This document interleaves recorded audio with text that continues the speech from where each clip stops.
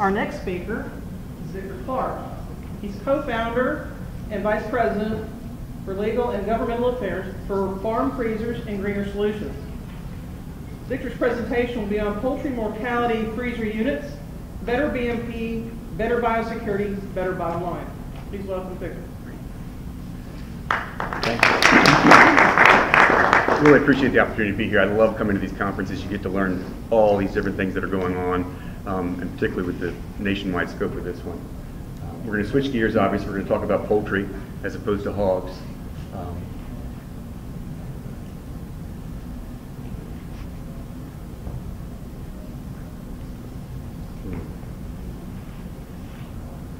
I had to run it once.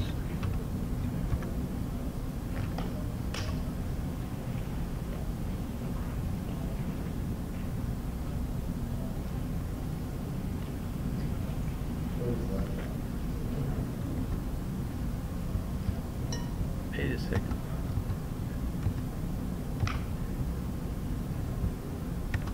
Just tap the screen. Yeah, it's stuck on. We can back it out and come back in. You want to talk a second? I'll get it open again. Okay. So one of the interesting things about the conference today, too, is that a lot of the focus is on manure management. A lot of the agenda items, both yesterday and today and tomorrow, focused on manure litter management. What the public generally fails to recognize is that that litter, that manure that we talk about being land applied, isn't just the manure. It is also made up of the birds that have been composted on these poultry farms. Okay. Which takes us to this slide. So this is from the Chesapeake Bay Program's website here. In this case, and I'm talking about the Chesapeake Bay area, Delmarva Peninsula, 90% of those nutrients are coming from manure applied to cropland. But what we don't make the distinction in these sorts of statements is that dead chickens that were composted were a component of that material that gets land applied. And it shouldn't be overlooked. In this case, 23,000 tons was generated on Delmarva in 2013. That estimate was come up by probably 3 or 4 years ago. The last 2 years of data we've been able to collect shows that that estimate is actually woefully inadequate. Just this past year, there were 12 farms that came online using freezers and recycling through rendering. That mortality was 600 tons in of itself. So clearly we have been underestimating the amount of dead generated on the peninsula. Doing a little bit of history here, if we go back 25 or 30 years, most of the poultry operations on the Delmarva Peninsula and across the country actually use pit burial. So literally it's just what it sounds. There was a big hole out back, there was usually a silo turned upside down and buried, and those were the birds were disposed of that way. About 2 decades or more ago, because of the impact on both ground and surface water, the industry had to make a switch. In our area of the country, on the East Coast largely, we switched to composting. The theory I have about that is that a lot of the research that went into composting was done by University of Delaware, University of Maryland, and other parts of the country went directly to the other mortality management practice we're going to talk about today, which is freezing. Composting, for those of you who, I can't imagine anybody in the room here is not familiar with it, is a very time-consuming and labor-intensive process. It's not a fun part of the job if you're operating a farm. It also, unfortunately, attracts insects and scavengers, which is a big issue for us here of late, particularly after 2015, a much greater focus on delivery of disease to the farm. And when done properly, the process transforms these chicken carcasses into a nutrient-rich compost for farm fields, an organic fertilizer. And that's a good thing. However, as you know, particularly in our part of the country, on the Delmarva Peninsula, we have too much nutrient-rich material. So on some level, we're generating more nutrient-rich material, and yet we're still trying to find out where are we going to go with the traditional manure or litter. There are no alternative uses in reality for compost. That's not true of pure litter. You've got the mushroom farms in Pennsylvania. The material gets trucked up to there. There's a lot of manure to energy projects. You hear about them all the time. Many of those projects are calibrated specifically to handle a homogeneous material. Litter, pure litter. I had a conversation with one of the folks, she's with the NRCS in Virginia, Jane Corson Lassiter, I think I got that right. And she was working on one of those projects. And again, because the Minority Energy project was calibrated for pure litter, when they hit a pocket of compost, the machine didn't work. So right now, there really are no alternative uses for compost. Even the traditional use for compost is not exactly a winner. If you talk to some of the crop farmers, they're not happy about compost. When they talk to the litter brokers, they segregate that litter. They want the pure litter, they don't want the compost. Partially it's a physical thing. You've got bird parts clogging up their spreaders. Inconsistent nutrient content is another issue with composting. As you're all aware, we're moving toward precision ag practices where we're going to use a GPS and map every inch of that cropland and make sure that we deliver the exact nutrients that we want. That cannot be done if we have pockets of material that we're not sure what that nutrient content is, so it's not helpful in that front either. We began researching this practice about 5 years ago or more now. We came upon this practice. It actually already existed. This has been around for 20 years. It was the original patent was Tyson Foods, so this is not something that was retrofitted for this use. It was designed specifically for broiler chickens to be stored and then later rendered. As you can see here, it's a very small shed. The footprint depends on the size of the farm, obviously, and I'll talk about that in a couple of slides. And then a customized vehicle comes between flocks to pick up the birds. Each farm has got the exact capacity it needs to handle the dead for the entire flock. So there is no truck traffic while live birds are there, which is an important distinction because some of the trouble we had out in the Midwest in 2015, some of it was linked to truck traffic. So we've reduced that truck traffic. In fact, we've eliminated it. It will be once a flock after the live birds have moved and before the next flock is delivered. One of the benefits, or one of the big benefits of rendering is that it is truly recycling. It's a high pressure, high heat process. At the end of that process, you have three things. You have water, which is largely lost as steam. You have a protein meal and a poultry fat. Each of those is sold on the commodities market, just like corn and soybeans are sold on the commodities market.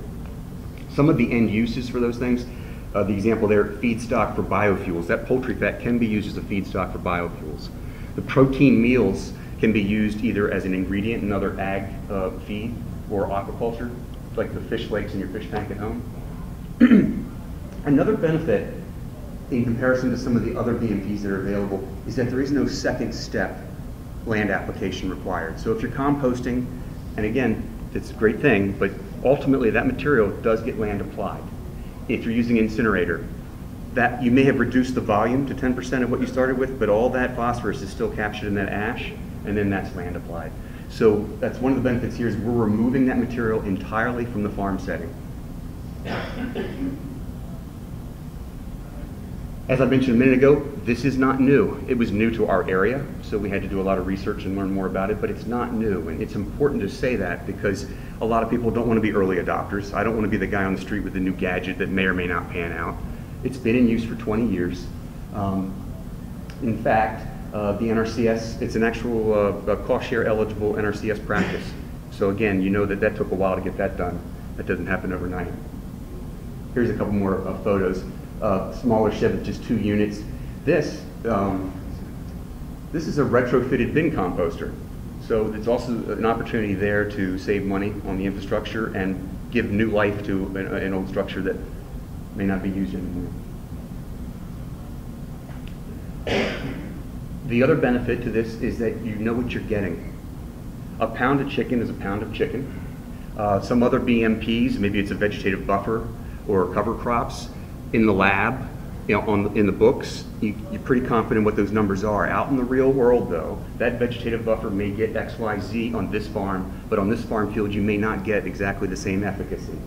In this case, it's literally pound for pound of chicken. How much N and P are captured in each pound of that chicken, and we have that number.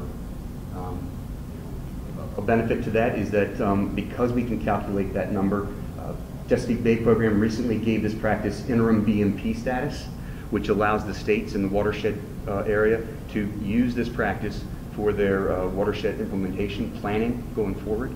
Once that practice is approved through a science panel, then all that work from the time it was approved as an interim practice up until the time it's approved, all that will get grandfathered in. One other point related to this, when you heard, I think it was Kelly earlier today, maybe not, was talking about the nutrient credit trading market. one of my hopes is that once the Bay program finishes its work and improves this as a final practice, my understanding and having some conversations with the woman in charge of the Maryland nutrient credit trading market is that if it fills that benchmark through the Bay program, it could then be added to that list. Why that's important? Most of the credits that are traded now are from big point source or to big operations. If we could get something on the books that was at the farm level, maybe it's not a large number of credits, but then we aggregate those credits. This might give us our first shot of actually Joe, Susie, or Bob at the farm level participating in the credit market. And it's largely going to be because we know what those numbers are and we can count on them.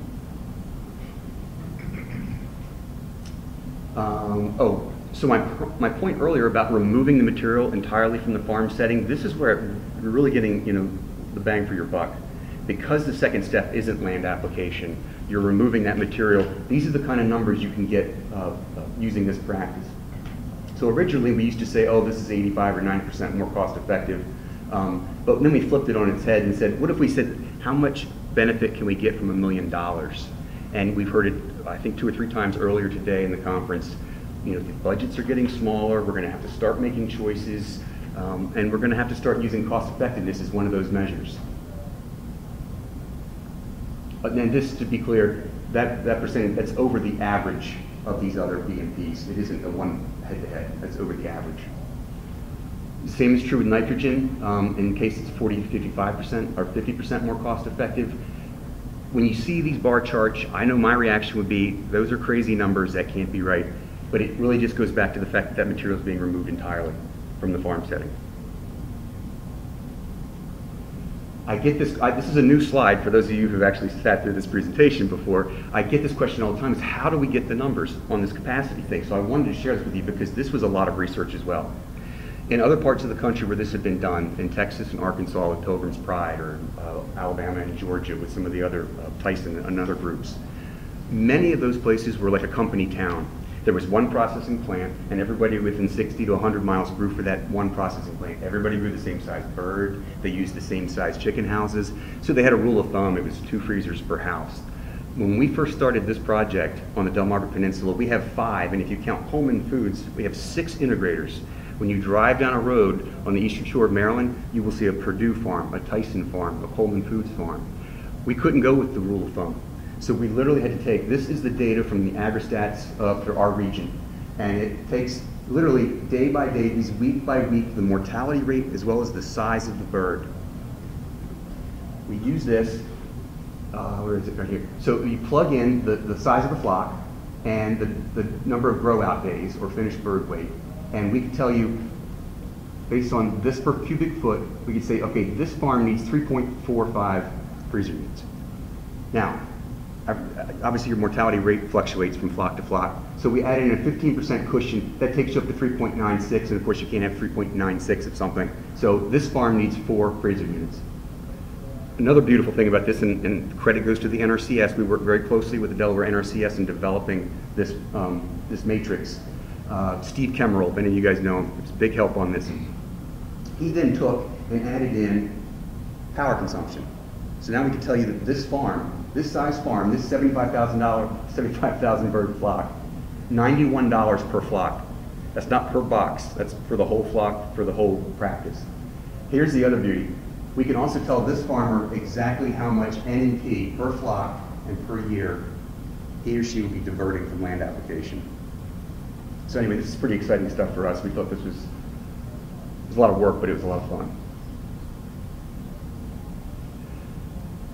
You heard a lot about the water Chesapeake BMP watershed this morning from Kelly. That particular Bay program is moving toward a verification phase, is what I understand. So while the early years were a lot about getting those practices out in the field, they're sort of going to take a breath now and say, all right, we've done all this work, let's go back and take a look and see if what we thought we were getting, we're getting. The benefit of this, again, is because if we're talking about pound to pound of chicken, it's not very hard to get verification. It's also not very hard for compliance. It's not hard. I mean, the farmer still walks the chicken houses every day and pulls out the dead, drops the bird in the box and closes the door, never has to touch that material again. The truck comes at the end of the flock. So as far as and that's the next slide. labor savings, operational savings on the farm. Now, these figures are a little bit dated. They're 2 years old, so we need to update them. But in this case, the average farm could realize about $1,600 a year in operational savings, and that is largely labor.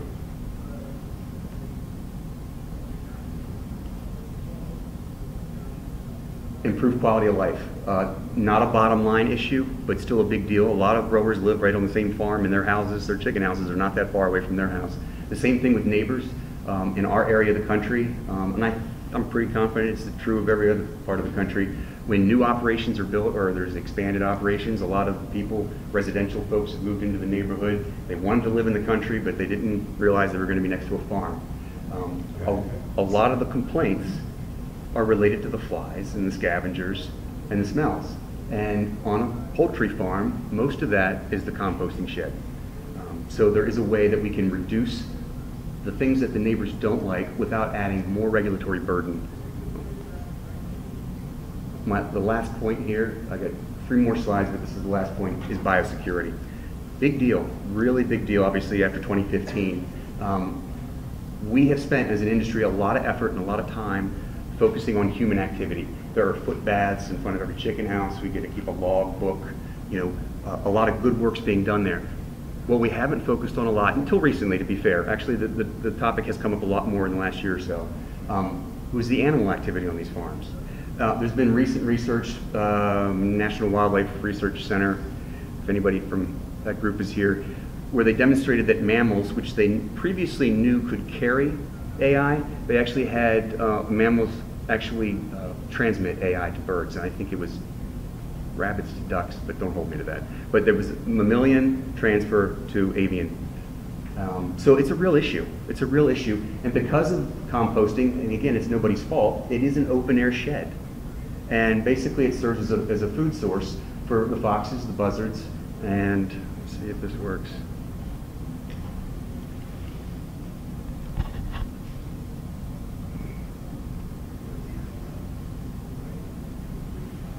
It did work earlier.